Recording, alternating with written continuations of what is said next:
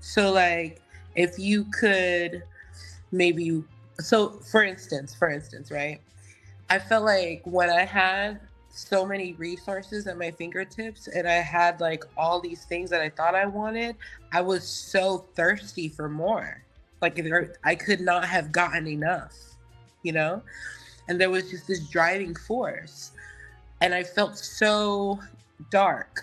There was like this darkness there. Whereas now, in comparison, you might think that I'm like riding on the poverty level, but I'm rich.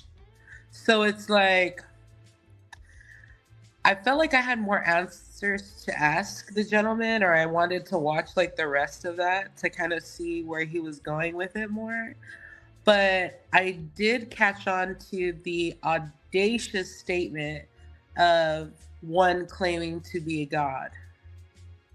I think that people struggle with that because they feel like it could be blasphemous or whatever. I'm just thinking in terms of when I watch that, how can you have such conviction without it being tied to money? That's just what I'm thinking of right now. I don't know. So okay, so all right.